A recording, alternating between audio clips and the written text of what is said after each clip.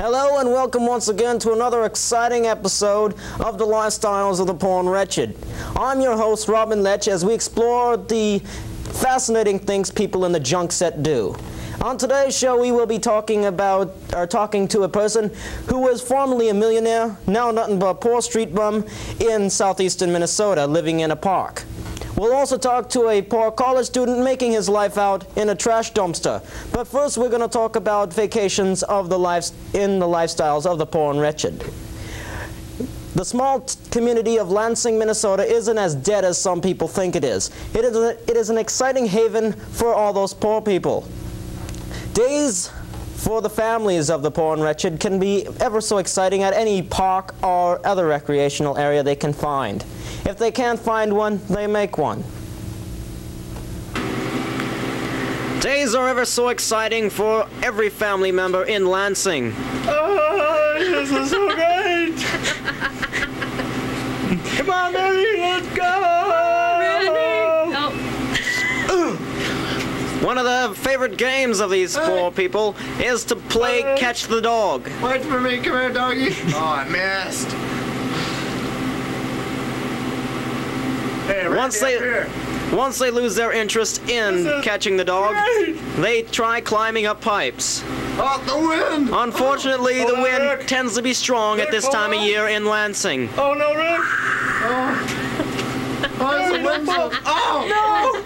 No, Rick! No, not my Rick! No, be careful, Randy. This is just the consequence they must pay because Canada blows and Iowa sucks. Oh, no! I can't hang on, Randy! Rick, help me! Help you! Help me! Rick! Oh, they'll never see me! Now it's time for a nice leisurely ride home in the family car.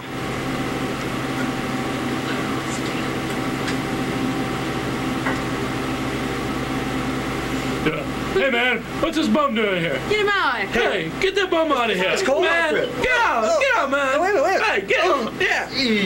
Hey, somebody shut the door. Come on, shut the door! Shut the door, yeah. Okay, see ya. Oh, wow. Stupid bum. What am I supposed to do? That's okay, you and me.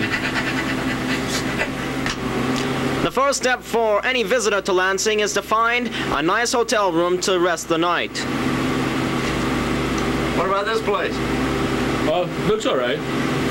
They come across the Lansing Wretched Inn, a place where many fine people have stayed. Got it. Come on, neutral, yeah. We got First thing to do is park the old family truck and try and get out. These old compact trucks are they're out of date, man. We gotta get new ones.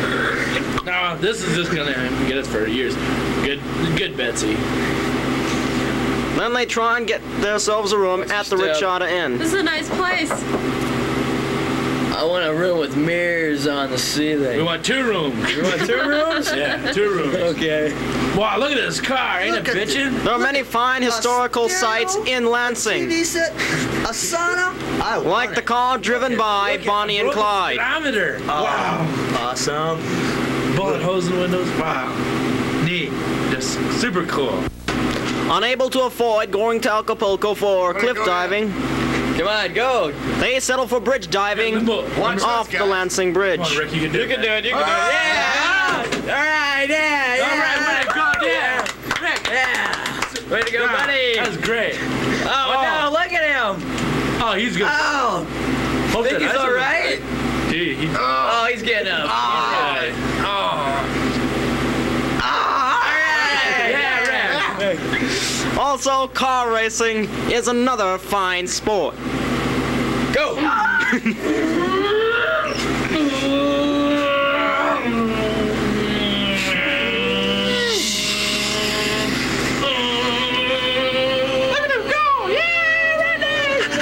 Watch his feet.